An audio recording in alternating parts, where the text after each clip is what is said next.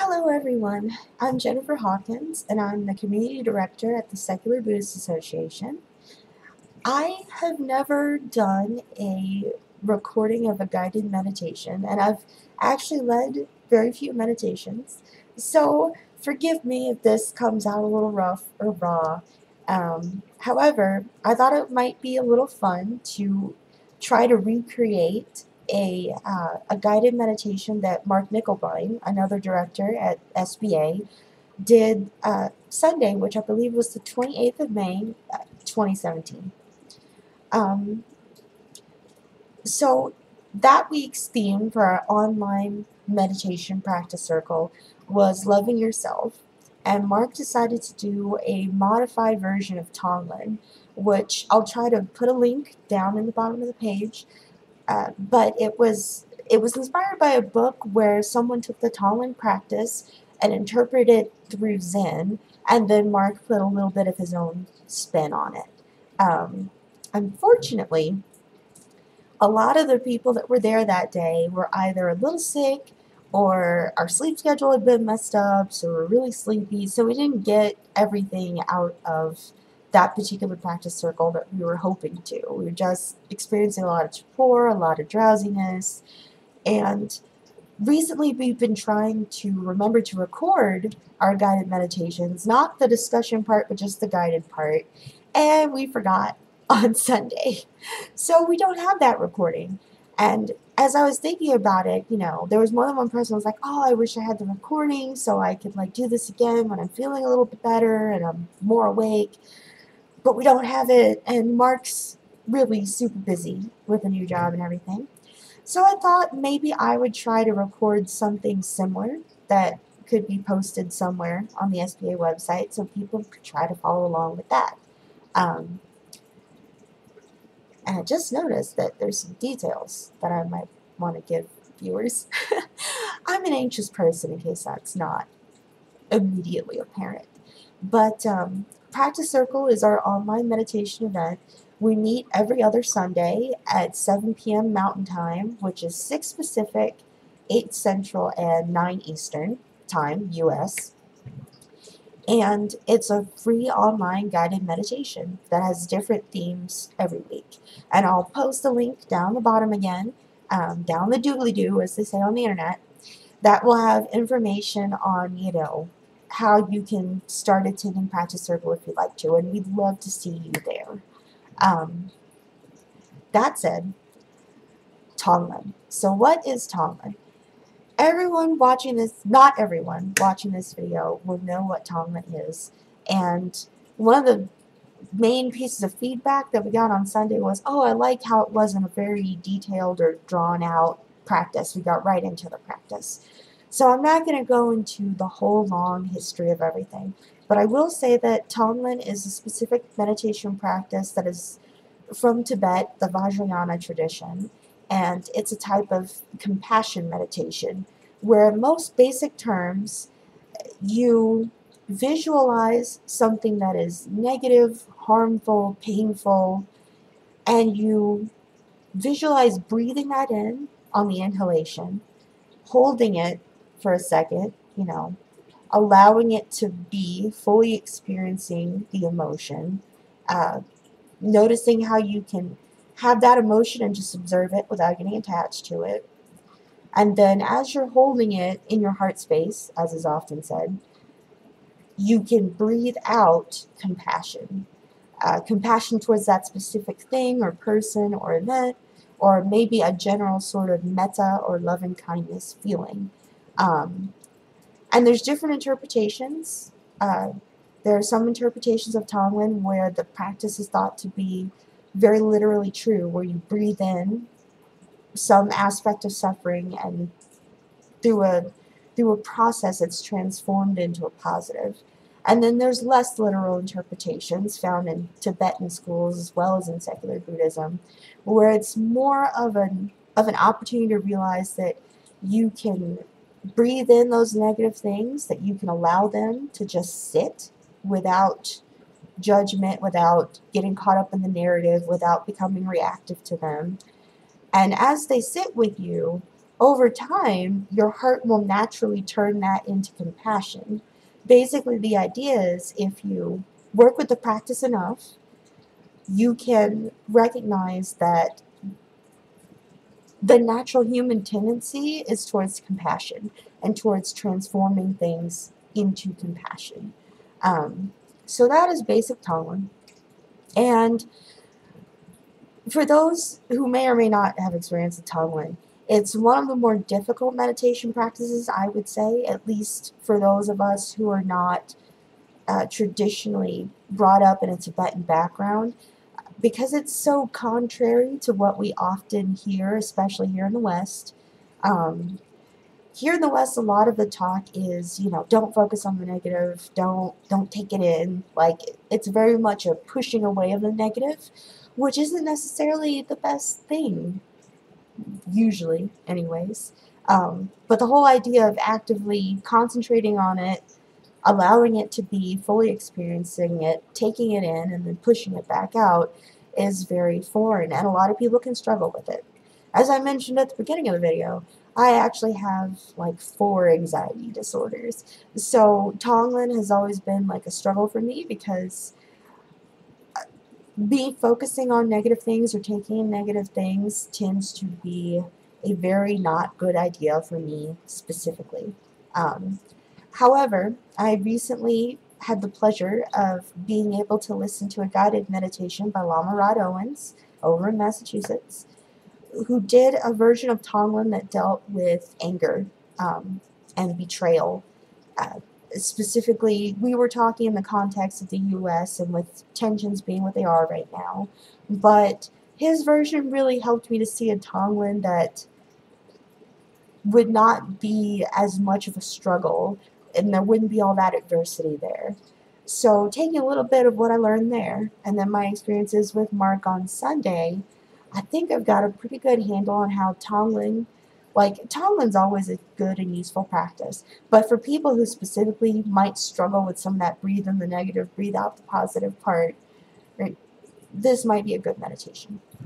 So bringing it back around to Mark's theme from Sunday.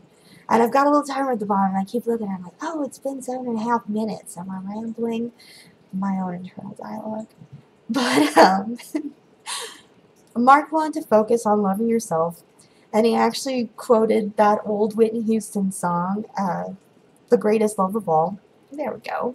And for me, I actually thought of sort of the parable of the poisoned arrow.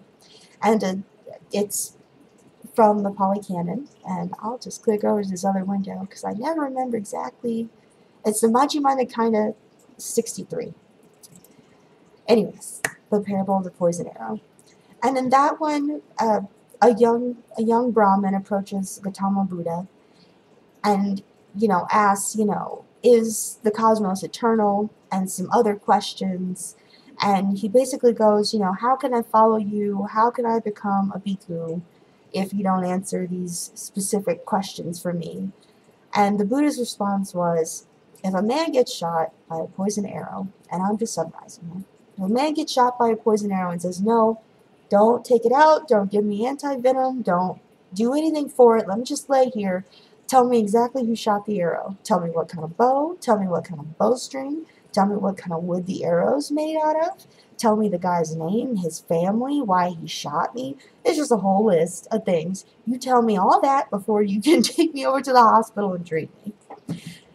And Gautama Buddha's point was, you're sitting there dying, and I could try to give you all this information, but in the end, you still have a poisoned arrow sticking out of your chest, and you're dying. And insisting on all those answers before you get started is not going to help you, and in fact is going to get in the way and make things worse for you.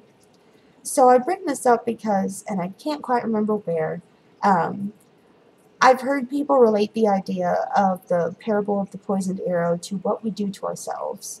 So if we do, if something in life goes wrong, let's say someone breaks up with you after a long-term relationship or a marriage or anything like that. You might sit there and go, well, what did I do wrong? What's wrong with me? And You know, instead of just focusing on that one pain from the breakup or on, you know, that one issue in front of you, you start to internalize it and turn it into attacking yourself. So you've added poison to the arrow that's already embedded in you. And again, I can't remember who said that, but it was a really great idea that I took with me. So the idea here is that whatever arrows you've got sticking in you right now, there's going to be the temptation to add to it and make it worse with your own self-narrative by saying all these things like, this is my fault, you know, I deserve this, all that negative self-talk. And another thing that I've also heard, and this I've heard more in psychology circles, but a question that I invite you to sit and ask yourself is, if your friend was going through whatever situation, having whatever arrows stuck in them, would you talk to your friend that way? No, you wouldn't. You would say something like, don't blame yourself, don't focus on that, I love you, you know, this is a new beginning. Like, you would do those things. But we, in the West, in my experience, almost never do that. It is so much easier for us to love others than to love ourselves. So what we're going to do with today's practice, hey, 11 minutes and 30 seconds, is we're going to use this Tonglen practice to first, you know, pick your arrow, pick something that's really troubling you and that there's been a lot of negative self-talk around. You're going to visualize it. You're going to bring it to mind, and you're going to breathe it in. And you're going to let it sit there and not judge it. And you can probably hear the cat in the background. You're going to sit there and just fully experience those emotions and not get caught up in the narrative and the story. Just let it sit there. And then as you let it sit in the heart space for a minute, you're going to direct some compassion towards it. So let's go with our breakup analogy again. Okay, I've got this breakup going on. You know, how is it my fault? What could I have done differently? Why don't they love me anymore? There's something wrong with me. Whatever it is you're saying. And instead of saying that, you're going to visualize yourself, instead of as the self, as a friend. And you're going to practice saying what you would say to a friend. And you're going to exhale that love and that positivity. So, let's get started. And I'm just going to say ding, because I don't have a fancy bell. So first, get in whatever position is comfortable for you, but not so comfortable that you're going to fall asleep. You can lay down if you have to. You can also sit in a traditional position on the floor, cushion under your bottom, lotus position with the legs crossed. Or you can sit in a chair, which is what I'm doing right now. Have your back straight but not stiff. Try to make sure your elbows are that they're supported by something, by a desk, by a pillow, so they're not bothering you. Get comfortable, both feet in contact with the floor. Sit up straight and take a deep breath. Ding! So in these first few minutes, I'd like you to start at the very top of your head and see if there's any tension there. Go ahead and relax the tension or experience the lack of sensation that you might encounter at the top of your head, and then slowly move down. Find your forehead and release any tension that you might find there.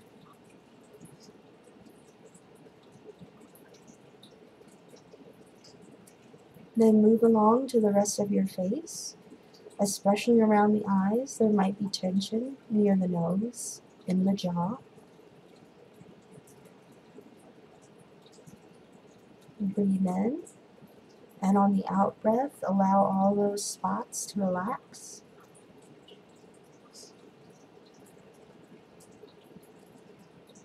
Next, move on to your neck, especially the back of your neck.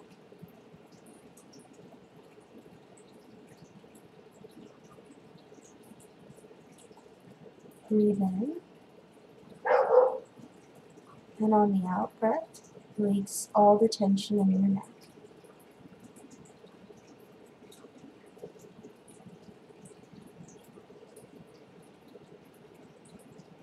Then move on down to your shoulders and your upper back. Breathe in. And on the out breath, release your tension.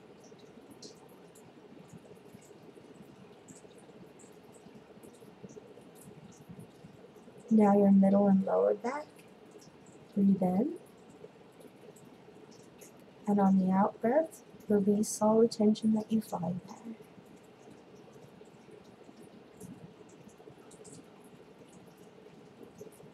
Then consider your upper chest. Breathe in. And on the out breath, release any tension that you may find there. And if you don't find any tension, that's fine. Just relax in the lack of sensation.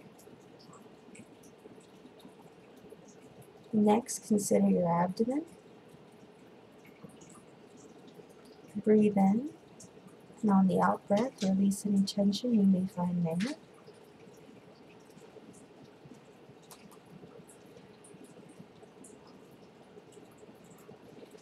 Then move your focus down towards your groin or pelvis. Breathe in. And on the out breath, relax any tension you may have there.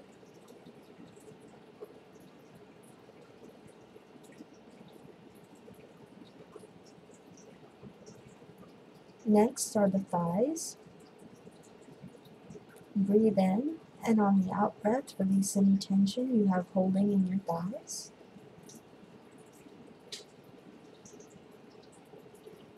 Move down to your calves.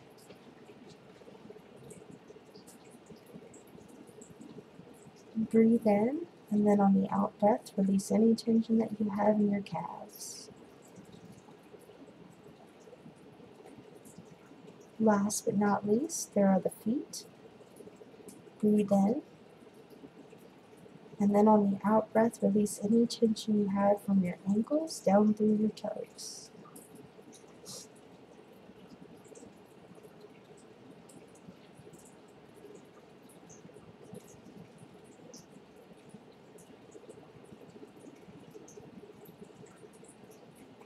Now that you're a little more aware of your body and a little more relaxed, we're going to focus on our breath. So breathe in and try to focus on the sensation of inhaling all the way through. And then hold that breath for just a second. And then exhale. Focusing on the sensation of exhalation all the way through. And we're just going to focus on our breath for a few minutes here.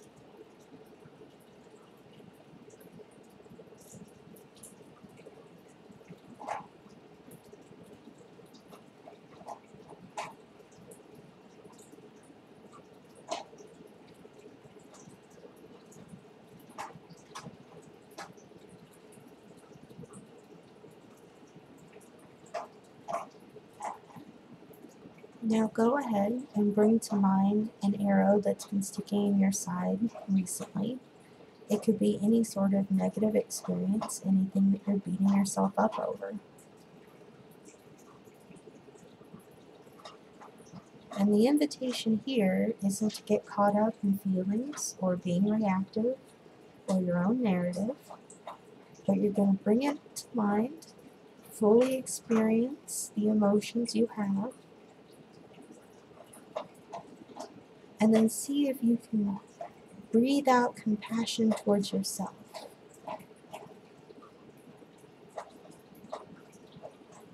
In breath, think about what's been bothering you.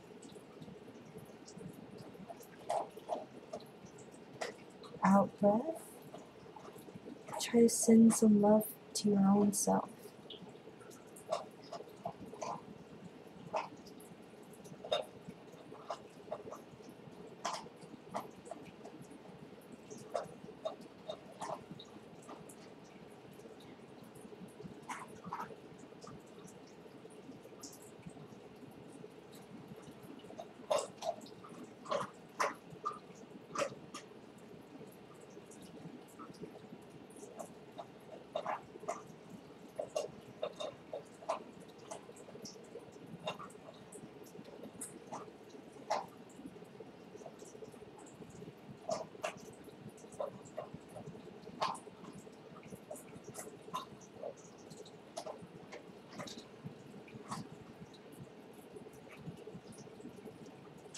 You may find yourself wanting to push back against whatever emotions you're experiencing, but if possible, you want to try to not push back and just let them be.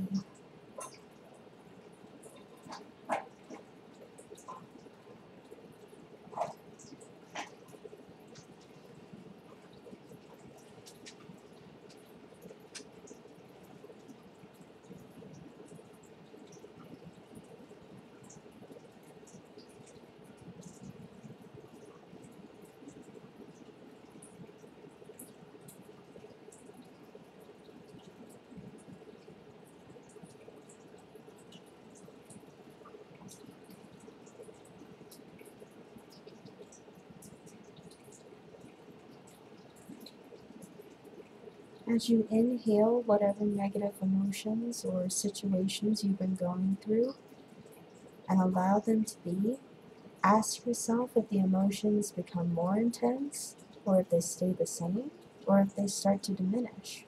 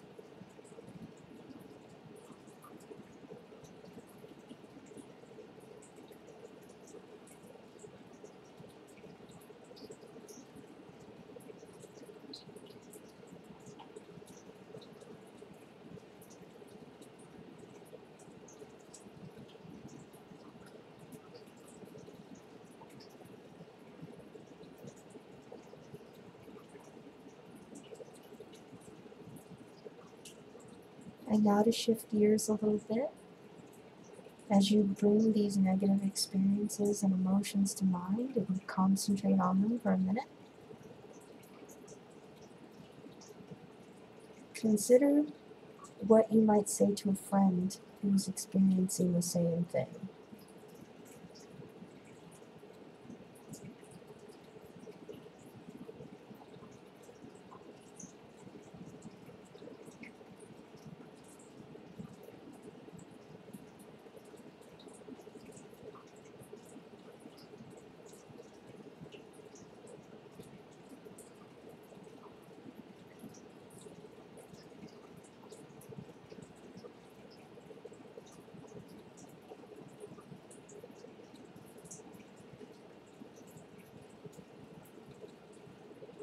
Now go ahead and kind of imagine that you are talking to yourself as if you're a friend.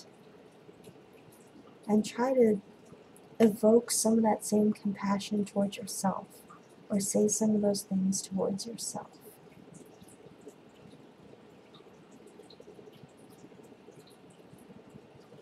If you're having a hard time, sometimes it helps to kind of hug yourself. Give yourself a hug.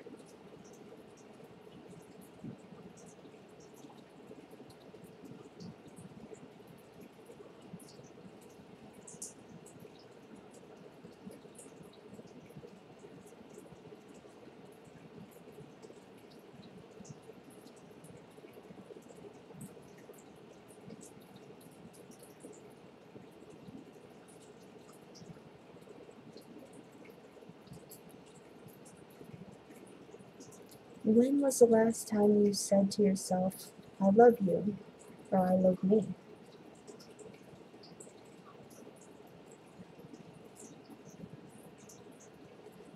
When was the last time you said that you were smart, capable, lovable?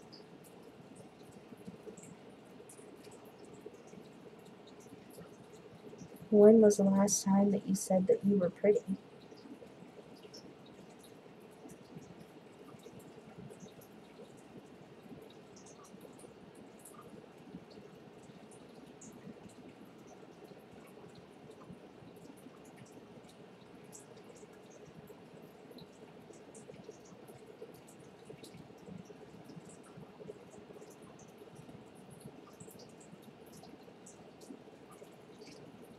Spend these last few minutes just showering yourself with love.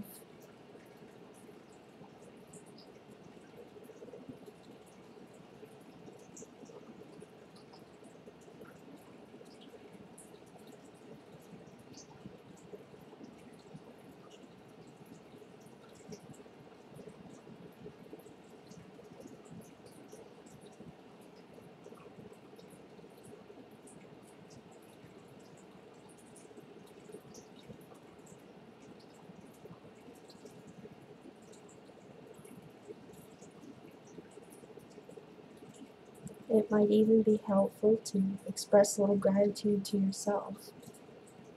Thank you for being who you are. Thank you, body, for carrying me around all day.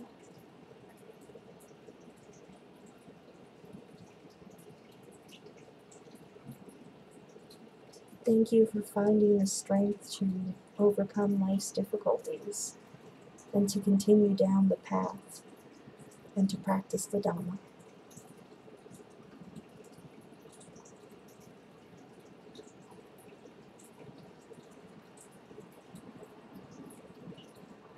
Thank you, and I love you.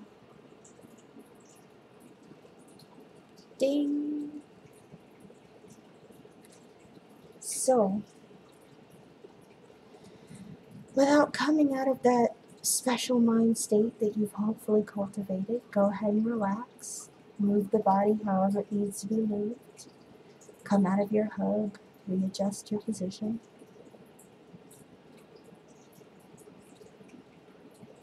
Now, normally during a practice circle, this would be the point where we would split up into smaller breakout groups and discuss our experiences before coming back together for a little bit of a large group discussion and a reading of a poem or a sutta.